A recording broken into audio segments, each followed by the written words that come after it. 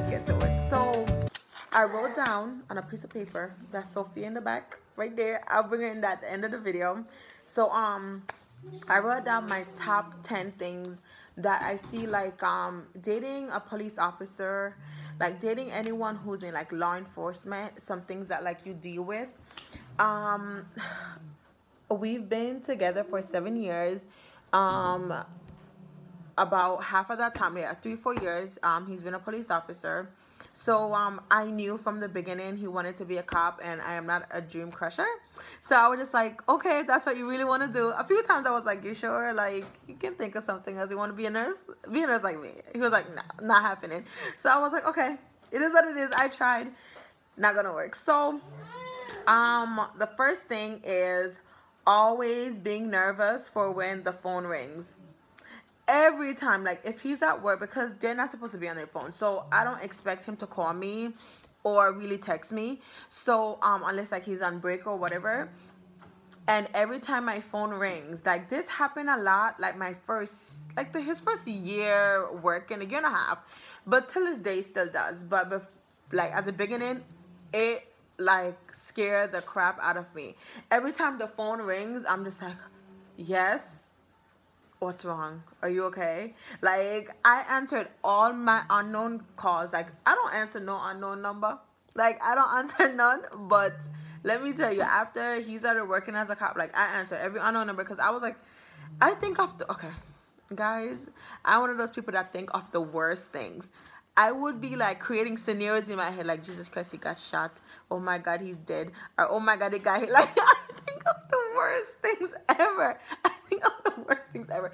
He called me like negative Nancy because I think of the worst things ever, and it just made me so nervous every time I get a phone call or like my phone rings or something, or if you call me and it may sound a little loud in the background. I'm like, Steve, are you okay? Like, are you okay? He's like, I'm fine. Like, what's wrong? I was like, nothing. So that's one thing that is like super hard, and I have like nerve problems, and it makes me so anxious and nervous all the time the phone rings. So that's one.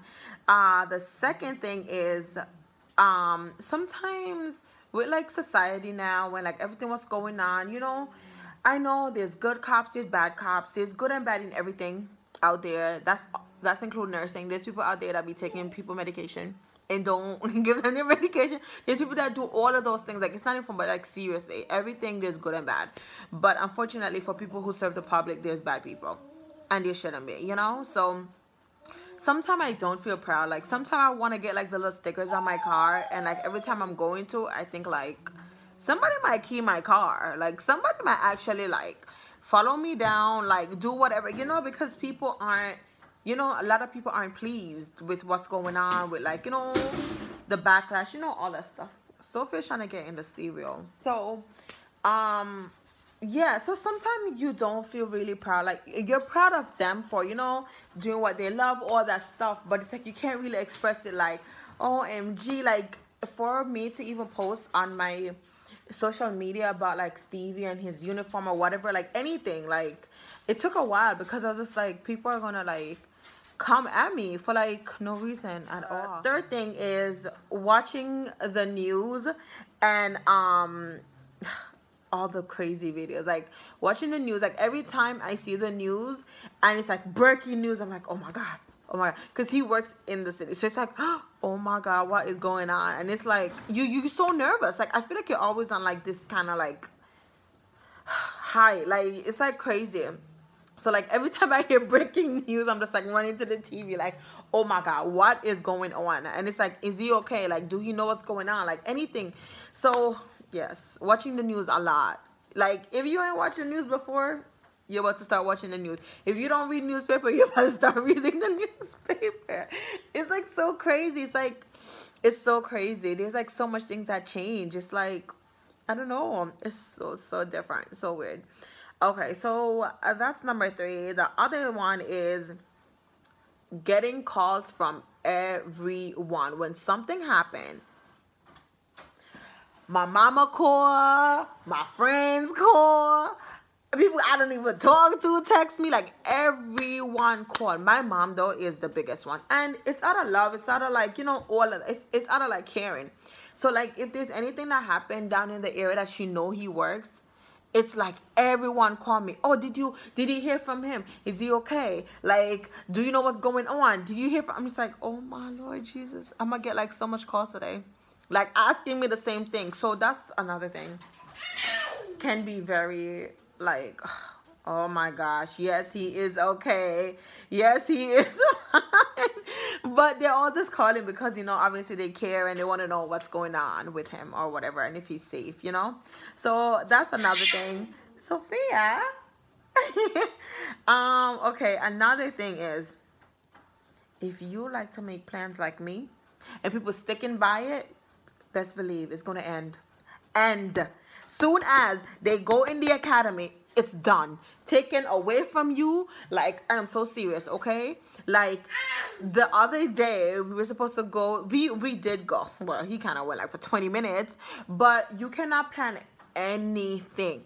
When I said anything, not even holiday, birthday reservations, like, I don't even try. I try not to like plan anything on the days where he goes to work and I expect him to come off early. And that day we actually had planned that event, paid for the event like over the weekend, and he ended up picking up overtime, and the overtime extended like 6 hours, and he literally missed like 2 hours of the show. Like, it was crazy. It's crazy. It's like they're going to miss events, a lot of events, and it sucks because, like, you know, they're not guaranteed to even be off on their days off. So it's like you're just hoping and praying, like, please come home on time, please get out on time. It's like super frustrating because I was just there with the baby, like, this is crazy. Like, he's not even here. Like, for most of the show, it was super annoying. So I try not to show my frustration on him, because then that's just gonna like get him stressed out. Then he's just gonna like, oh my God, I hate this job, you know. Like, I don't want him to be like that. So I just was like, you know, babe, it's fine, it is what it is, you know. At least you make it for some, and there's nothing we can do. So I just like I try not to like make him feel like the stress that I feel that comes with the job, because he's already dealing with the BS out. Like, he's already dealing with all of that, like, at work. He don't want to come home and have to hear me complaining like all day, like, oh, blah blah blah, you missed this, you like, no one want to hear that, like, at all. And there's nothing he can do. Back to the whole like scheduling thing, missing holidays, like, literally, like, they're not gonna get no holiday with you. Probably they're gonna be like 2 holidays within like 5 years. Seriously, like, he never get like any Christmas. He never got only one Thanksgiving he got, and that was it. Nothing else. Like, nothing else. It's crazy. So no holiday. You may probably get like a half a day before they go into work, or like after work, something like that, but it's not guaranteed to get a whole day off. You know, they may get lucky. Like, depends on how long they've been on the job. So that's like another thing too. If they've been on a job for a while, you know, seniority get over, like, you know, picking vacation days or whatever.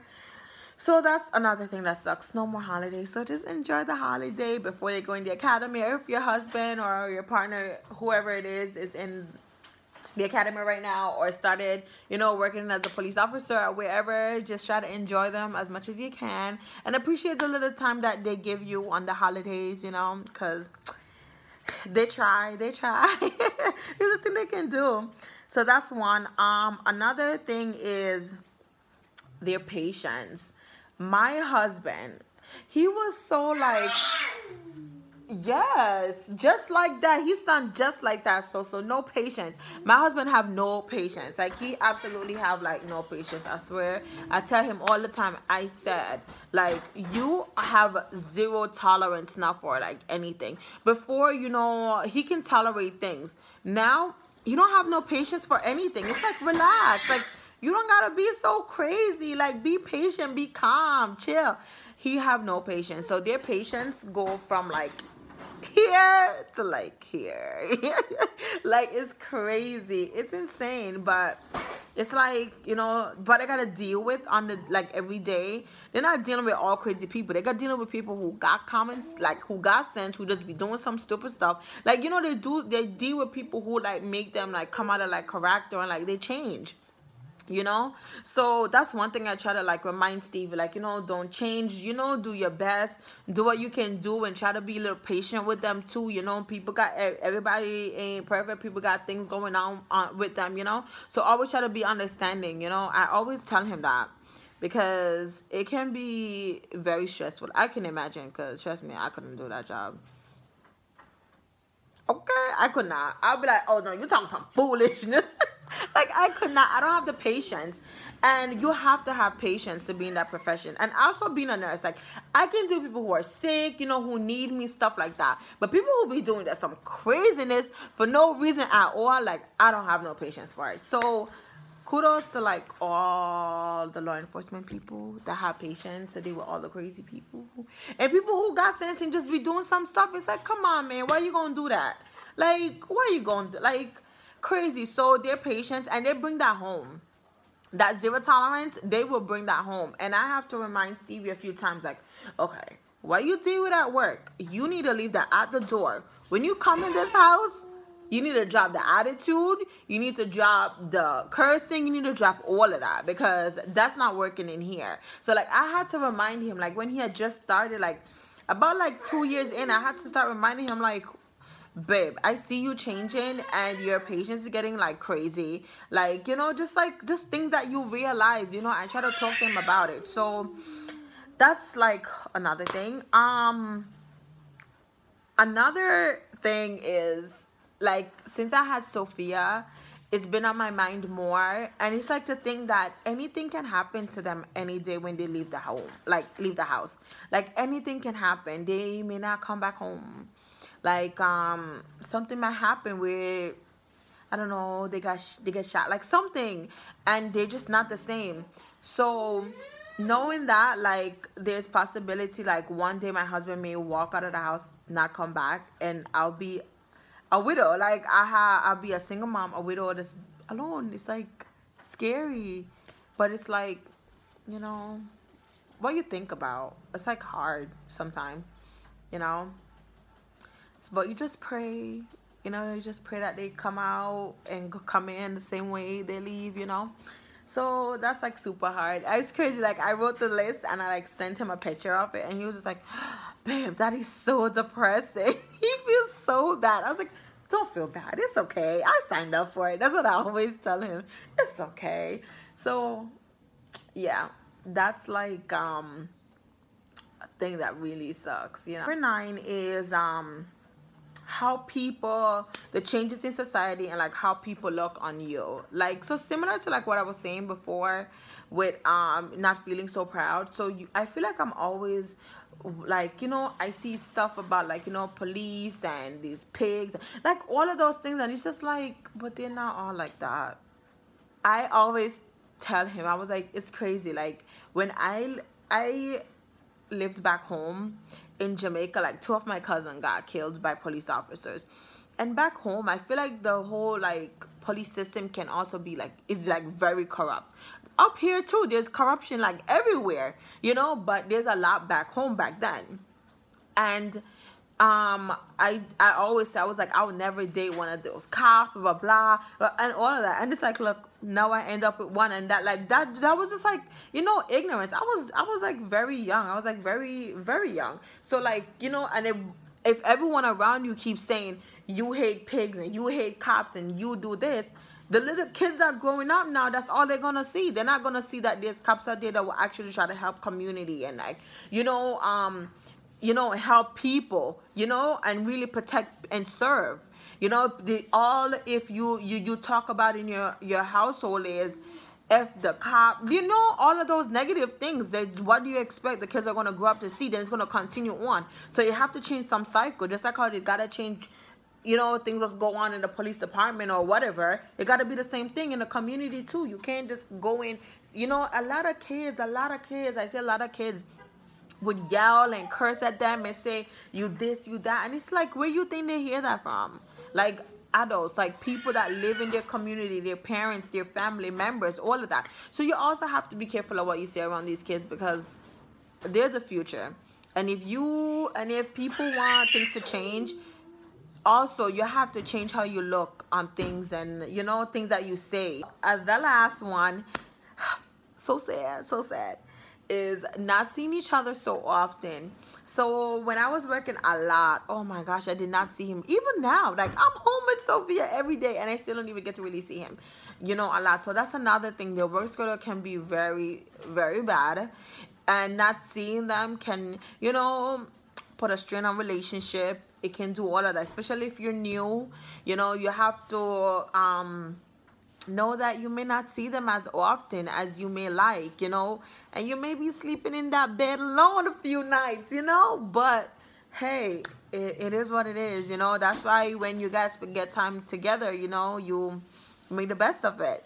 So that's pretty much it. Those are the 10 things, hardest things that I deal with personally, you know, on being with a police officer. There's some good things, you know. I like to see him in his whole, you know, uniform and whatnot. Listen, I still drool over my husband, okay? After 7 years, I will drool over that man. So, yeah, those are the 10 hardest things that I personally deal with. Dating a police officer and being married to one, living with one, and, you know, having my baby girl, having her daddy, you know, being out there protecting and serving the community. So yeah, if you guys have any comments or, you know, anything you want to add down there, if you're also a Leo wife, law enforcement officer wife, you know, you can comment little blue heart down below or whatever. Or if you're a police officer and you just watch this video and like it and be like, that is right, that is right, that's the struggle, put a blue heart down there. So thank you guys for watching. I'm gonna get So in here.